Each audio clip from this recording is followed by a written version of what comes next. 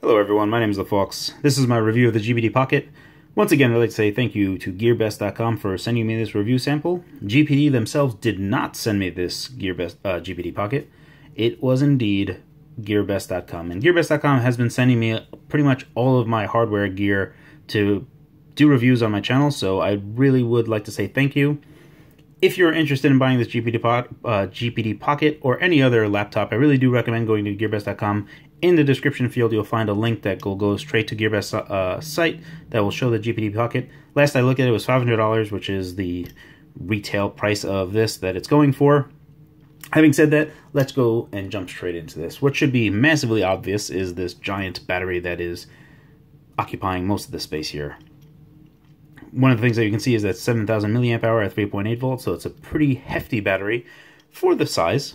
Decent enough. You can see some hot glue beads gluing it down, which is interesting. Usually they just have like this adhesive 3M strip that kind of keeps it down. Over here, some of them are covered, like here and here, but these are the 2 GB Elpida chips, and there's 4 of them for a total of 8 GB. So for sure, we're definitely in dual channel RAM, meaning that you take the these two 64-bit channels and you team them together and you run at 128-bit.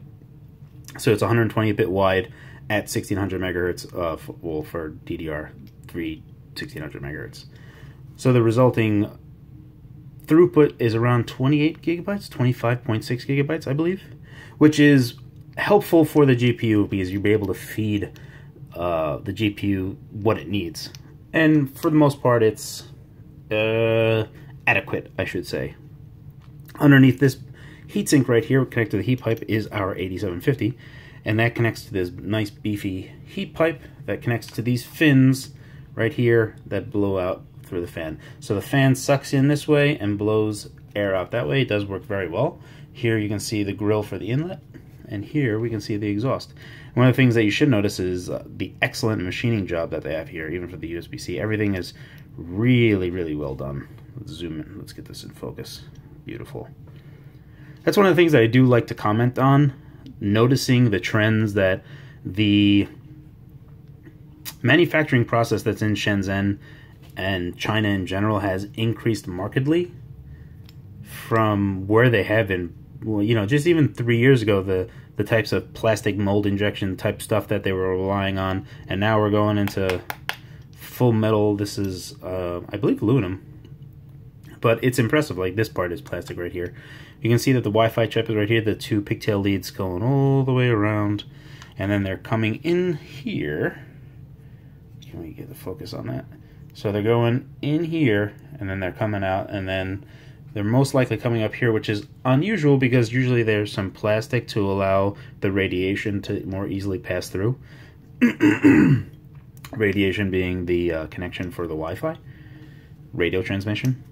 So I have checked it. Everything speed-wise is fine, so I don't think it's actually interfering all that much. It's just interesting. One of the other things that you can see here, hopefully I can get it. Yeah, right there. You see those grills? This is one of the things that MacBooks do, and right here is a speaker. And what that does, or what they try to accomplish, is what Macs do all the time, is they kind of try, well, Macs try to force sound into the glass so that it ricochets back at you. So the speaker is kind of rear firing, but it's rear firing into this glass, and then the glass projects the sound back at you, depending on whatever angle it's at.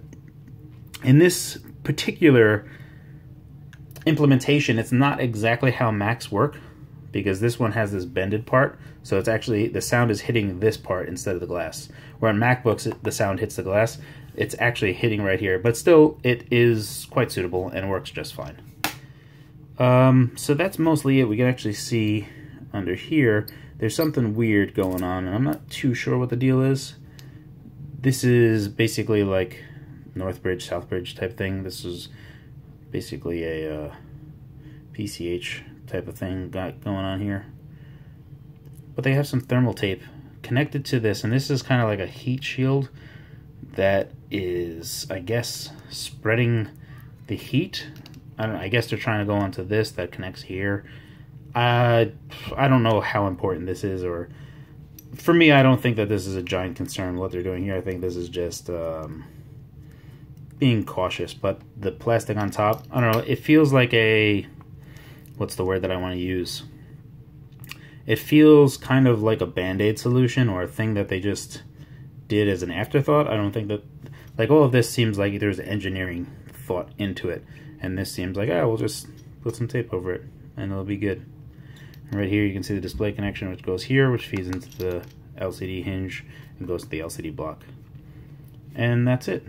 And then when we open it up, you can see all those keys. And now let's go ahead, I'm going to go ahead and screw this back on. You can see it's just 6 easy screws to access this panel, which is another thing that's amazing about Chinese manufacturing. There's no Dell thing that is trying to hide different stuff. Well, I apologize, my daughter's screaming for her mother. But yeah, so I'm going to pause this and I'm going to screw this back together. We're going to jump into the BIOS and take a look at more review stuff.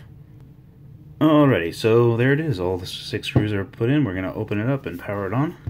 Jump straight to, hey guys, what's going on? Good to see you. I got these lights, these new lights to go ahead and do some fancier review stuff. You can see the indicator light that's powering on. You can actually hear the fan. I'm just going to go ahead and hammer away at this Dell key that I don't like to jump into the BIOS. Alright, so I think this is potentially one of my problems that I've caused, is that the BIOS that GPD has is now super bare bones.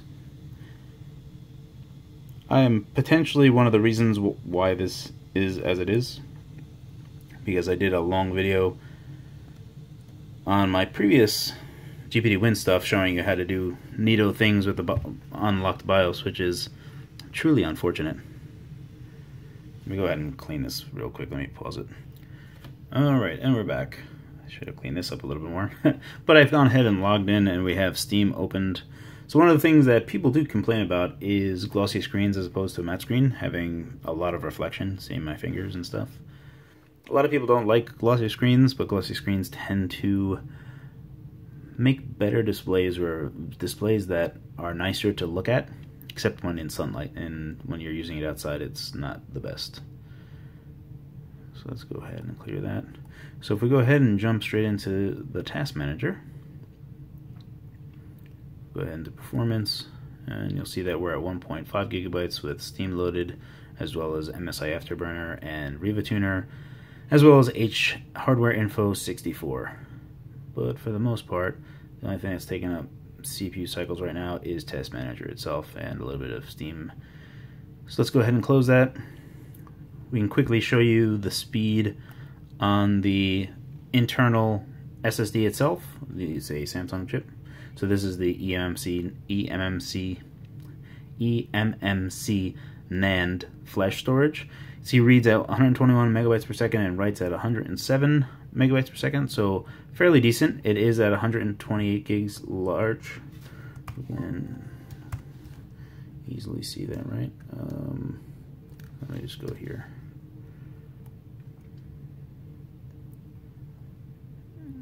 You can see right there.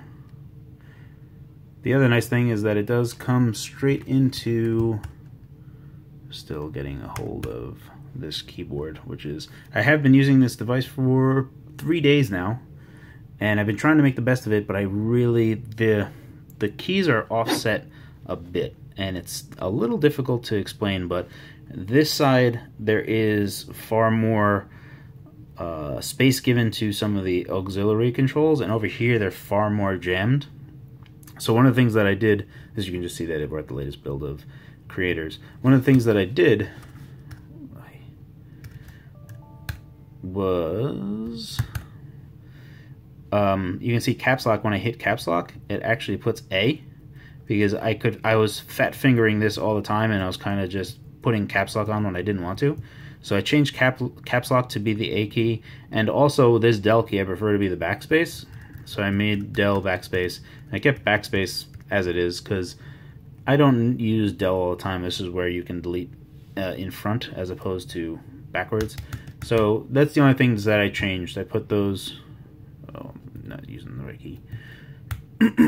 So Dell is now backspace and caps lock is A.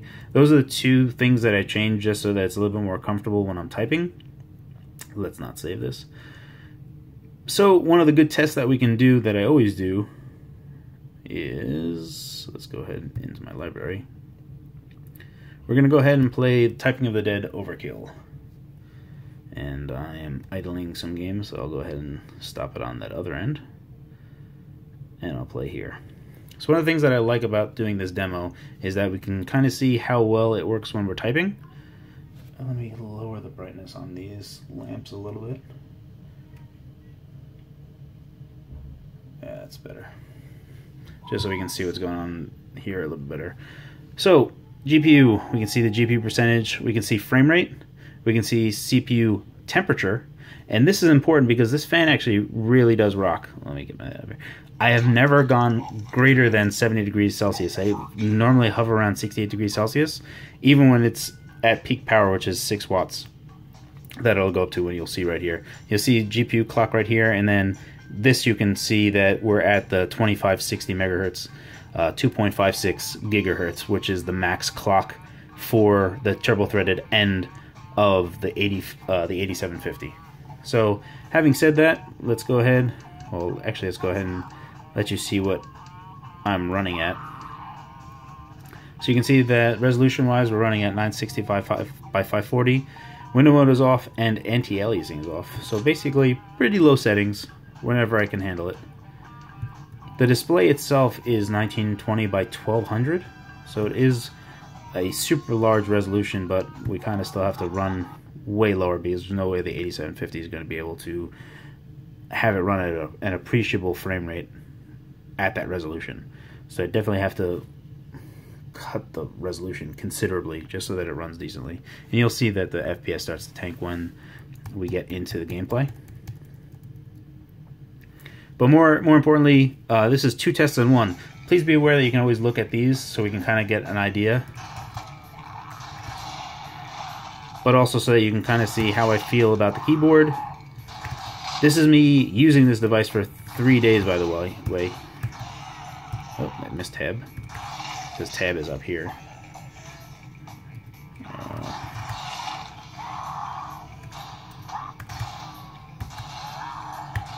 And I still haven't gotten it. I have this off-centered feeling on it. Whoops, did I hit escape? Yes, I did.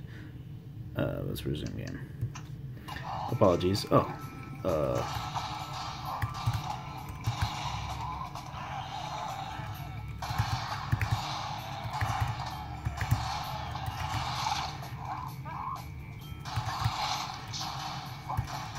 Try as I might, I still feel like this whole section right over here is just all sorts of messed up.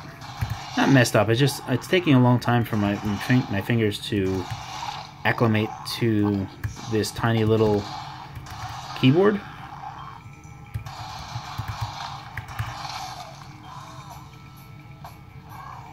can see we're kind of steady at 30 frames a second as well. Just keep that in mind. And then also look right here at 6 watts. Well, thank goodness I didn't need to do the apostrophe. You can see we're at 6 watts, and temperature-wise, we're only at 62 degrees Celsius right now, 63 degrees Celsius. When I've had it running for a long time, the max it ever got up to was 68 degrees Celsius, which is nice, considering the GPD Win easily can go up to 80 degrees Celsius.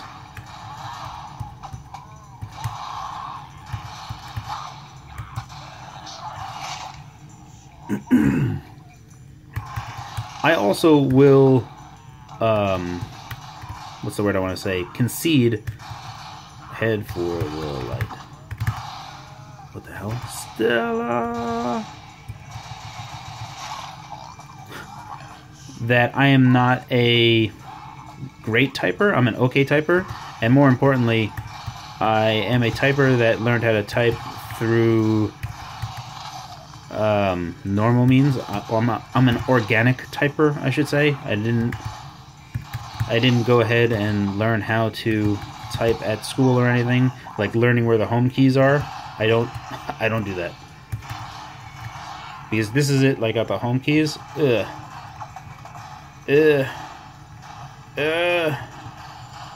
It's I'm not a good home key typer. Rambunctious.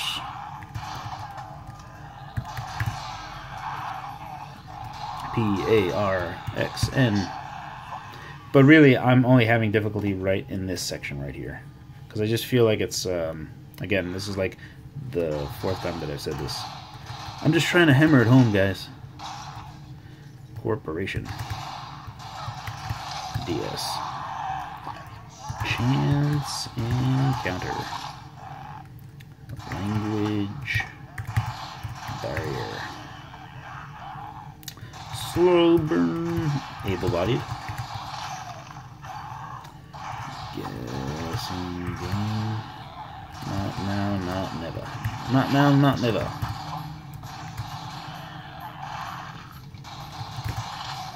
Idiosyncratic. Ugh. Limp as lettuce. Is lettuce really limp?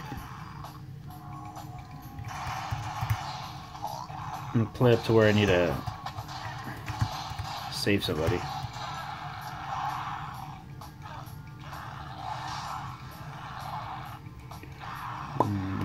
Done. Oh.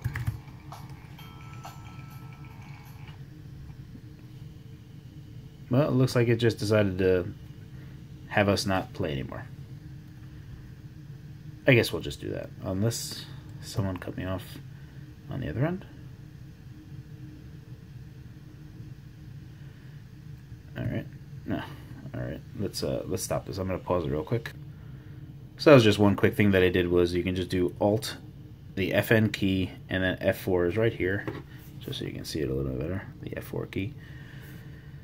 Yeah, so, alright, you know what, one of the questions that I'm probably going to get is how I am creating keys however I want them. Let's go here. We'll do Sharp Keys. So Sharp Keys is the utility that you can use. It is free to download and super easy to set up. Basically, you're going to click Add. If you want to change one, you'll click this, and then you'll type the key that you want to replace. So you'll hit, well, we can just do caps lock again, right? So right now it's saying A because I've already changed it. But if we press Q, see it's Q. If you press X, it'll be X. Alrighty. So then you'll type the key that you want to replace it with. Click OK. So then you'll see here that X, let's get it up closer, that when you press X after you click Write to Registry, anytime you hit X, it'll actually be D. And there's no way to get out of that because it's writing directly to the registry. So anytime that, it's only within Windows. Obviously, it's not outside of Windows. But once you jump into Windows, the X key will, for all intents and purposes, be hardwired to be D. There's not like you can hold Shift to make it back to be an X button. So all these keys that you change, you're going to really want to make sure that you actually really want those keys to be what they are. So in any event, you can see that I have caps lock right there. Caps lock, ooh, get my finger out of the way. Caps lock equals A, so that when you're pressing caps lock, A happens instead. Likewise, the delete key is actually backspace. No, I don't. Alright, so there's that. The device runs really well. I'm trying to gather my thoughts here. Alrighty, sorry about that. So there are a few things that I want to say. That this trackpad right here, the little Lenovo ThinkPad button dealy, it works well. It works reasonably well. The only time that I like to use it is when the GPD Pocket is on a tablet surface itself. If you're holding it up in the air and you're using it, it feels not great. Just doesn't, you know, it's just not very good. I almost feel like using my finger instead when I have it handheld like this. So that's one thing.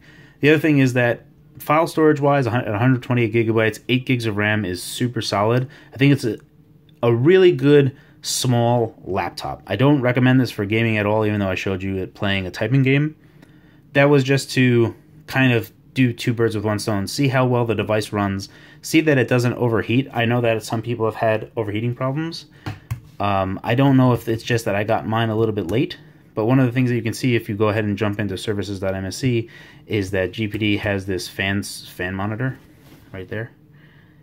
And this is a service that GPD has created. So One of the things to be mindful of is that if you wanted to overwrite the Windows build with Linux whenever that gets fully fleshed out, I think they have an Ubuntu build that they're making, you're going to want the image that GPD provides to reinstall Windows. Because if you just do reinstall Windows, it'll work, but you're not going to have this fan monitor, and more than likely, your fan is not going to be running correctly.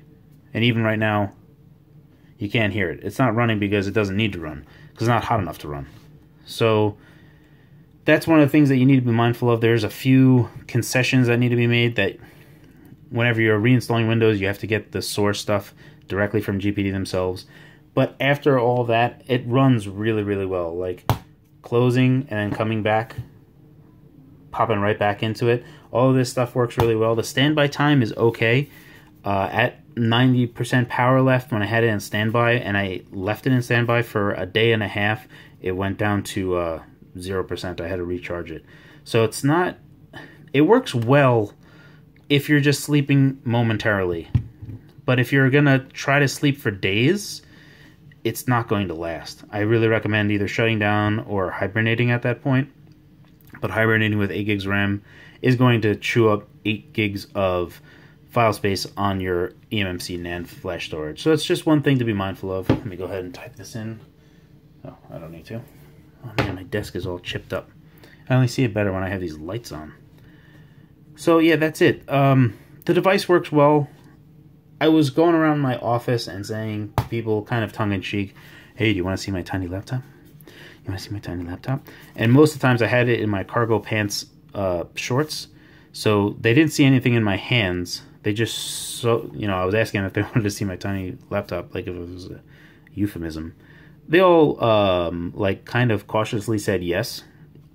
But once I showed it to them, a lot of them were amazed that there was it was actually a tiny laptop. And then when you tell them it has 8 gigs of RAM and quad core and 128 gigs of storage, they pay attention a little bit more. But ultimately, a lot of times people ask me, like, well, what do you do with it? And this is a niche device. So basically, what I'm saying for this review is, if this device appeals to you, I can guarantee you that you will love this device. If it doesn't appeal to you, if you're looking at this and think it's silly, then don't get it. It's kind of expensive for what it is. It is just an Intel Atom with 8 gigs and 128 gigs of storage, but the build quality is amazing. Everything has been thought through. It doesn't. My device doesn't overheat. They've more than likely fixed all the things that happened from the early builds. I really liked it. I have no problems with this device at all. It's just that, what do I do with it? I kind of like my X5 tablet better for gaming purposes and just having it around. It works better, but this is way more portable. And even when it's just being generally used, it can last for about 4 to 5 hours with decent use, especially running, games and stuff. So I don't know, it's I can't recommend it to people unless they were actually looking forward to these devices. And I know that there is a market for ultra mobile PCs, because I've met a few people that have had old ultra mobile PCs and they really like them for what they were.